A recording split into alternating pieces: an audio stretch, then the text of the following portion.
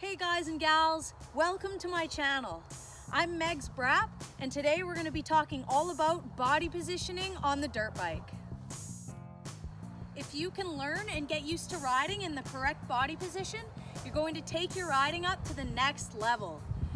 Proper body positioning is what allows us to ride fast, react quickly, and ride safely. The first thing to focus on is your lower leg. You want it to remain vertical at all times. Basically, we don't want your knees coming forwards. So you're gonna bend at the knee, your butt's gonna come back instead of the knees coming forwards. You really want to avoid this.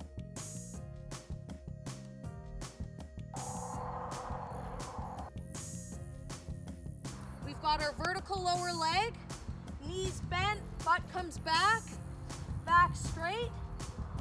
And the next very important thing is elbows up.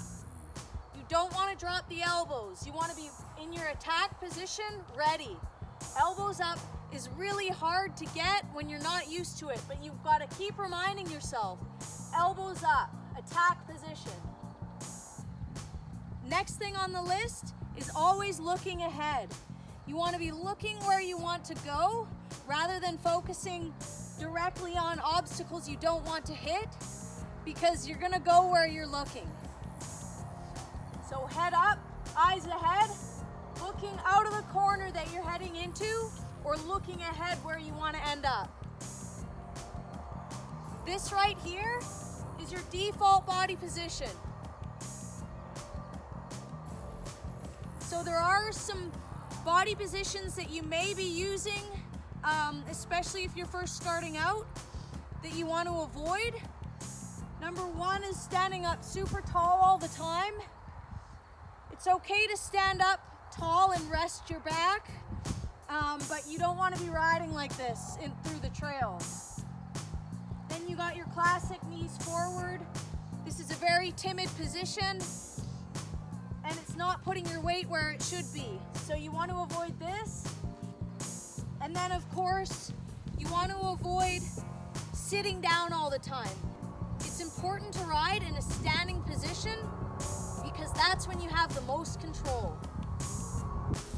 All right, so it's hard to tell if you're in the correct body position if you can't see yourself riding. So I highly recommend you guys get some footage, get a buddy to help you out, and that way you can see what you're doing.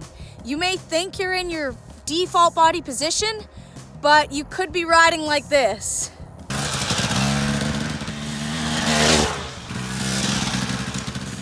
Well, there you have it, a crash course on body positioning.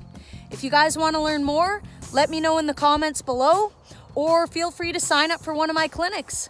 All right, thanks for watching. Braap.